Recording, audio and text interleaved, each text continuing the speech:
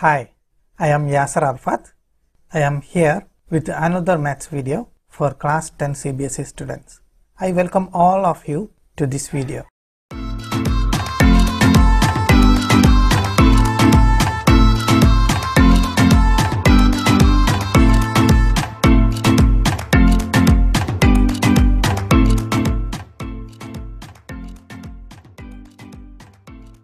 Trigonometry. Welcome back to my YouTube channel. In the last video we have started chapter number 9, Some Applications of Trigonometry, and I gave you a brief introduction. What are the applications of trigonometry and some terms we discussed. In this video onwards, we will start solving height and distance problems. So what are the prerequisites of doing such problems are? You should study the previous chapter very well. Introduction to trigonometry, the trigonometric ratios, the concepts, and the trigonometric values of 30 degree, 60 degree, 45 degree. In this chapter, we will restrict questions to 30 degree, 60 degree, 45 degree angles only. But in higher classes, you will study problems with the other angles also. If you are watching my video first time, please subscribe my channel. And if you like my videos, don't forget to press the like button and also share this video to your friends. So let's come to the video. When we raise our eye to look at some object on the top, then we will call the angle formed between horizontal level and the line of sight as angle of elevation. And when we look at down, it is called angle of depression. Okay, these terms we want to use. Okay, so now we'll discuss some problems. Very simple problem only. Okay, example number 1 is here. Okay, you read the question. A tower stands vertically on the ground from a point on the ground, which is 15 meters away from the foot of the tower. The angle of elevation of the top of the tower is found to be 60 degree. Find the height of the tower. Okay, question is very simple. A tower is standing vertically. Vertically means that will make a 90 degree angle with the fall. Okay, and next point is a point on the ground which is 15 meters away from the foot of the tower. The angle of elevation of the top of the tower is found to be 60 degree.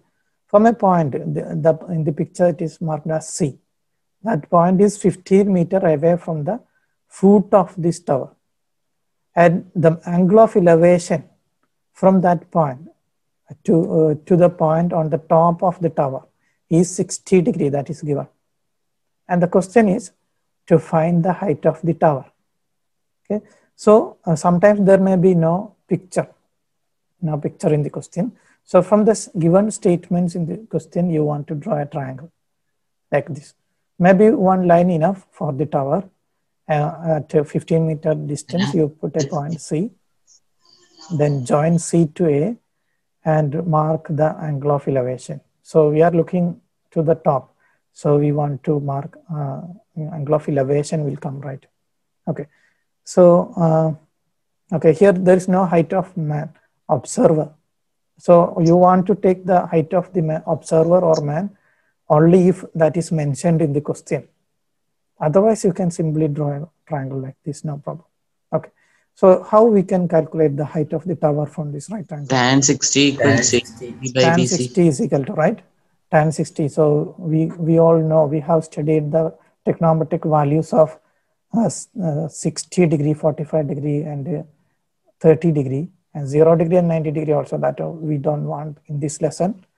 But we will use this, those table we made. 60 degree, 45 degree and 30 degree. And I had told you some trick. Two triangles. If you memorize those two triangles, you can form all those values. Okay. So here in this right triangle, you can write here AB is equal to tower, something like so you can write. And CB is the distance from the tower and AC is the line of sight. Those all you want to, you can write, not compulsory. Okay. And second thing, okay, so then you start from the right triangle, from the triangle in the picture, or from triangle ABC. You simply apply tan 60 in this picture. What is tan 60? Root 3. AB by CB.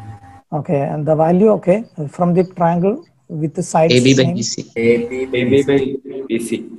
AB by BC, right? Okay, AB by BC will come, AB by BC. Okay, and here, why we use tan? Why not sine or Opposite cos? by adjacent. Because Don't need hypotenuse. Yeah, the given value and the yes, we have to find.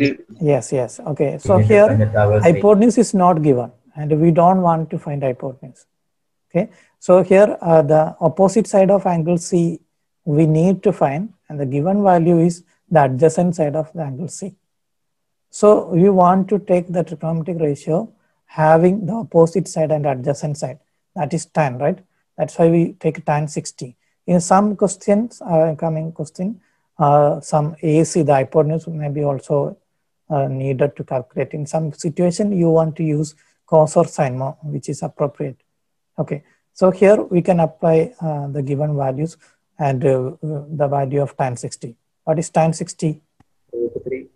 Root 3, right? Root 3 will come. The idea I have already told before. If you remember these numbers, the ratio in simplest form, in the lowest terms like this. 1 is to, suppose this is 60 degree and this is 30 degree.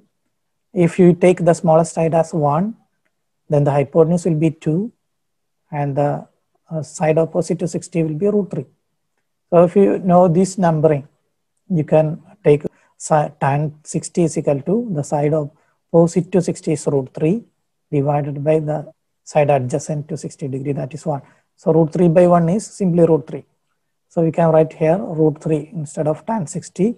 AB we don't know, so simply write AB. And BC we know, that is 15 given. Okay, so simply take 15 to left side, you will get AB is equal to 15 root 3. 15 root 3. Okay, so we can stop here. Use the unit. Given unit is in meters. Yes, 45 also we had discussed. Yeah, table we want to memorize. Otherwise, you simply memorize these pictures. From these pictures, you can make all those values. So suppose we take in a 45 degree triangle. Suppose we take the one of the perpendicular side 1. Then what will be the second perpendicular? 1. What will be the hypotenuse? Root 2, right? Root 2, right? So the ratio between the sides of a 45, 90 degree triangle is 1:1 root 2. So tan 45 will be 1 by 1 and sin 45 will be 1 by root 2. So if you know this triangle, for this you don't have to draw. You can imagine this triangle in your mind and you can write the ratio, write the values. Okay, 5 root 3 we finished here. So in yes, tan 30. Tan 30 for in the first triangle you look, 30 degrees here. So tan 30 means side opposite to 30 degree angle divided by adjacent side of 30 degree angle.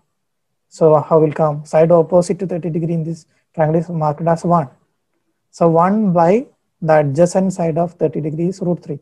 So 1 by root 3. Tan 30 is 1 by root 3 from this triangle. So in some case, in some problems, it may ask to calculate the values correct to decimal places, correct to meters and correct to centimeters, like so.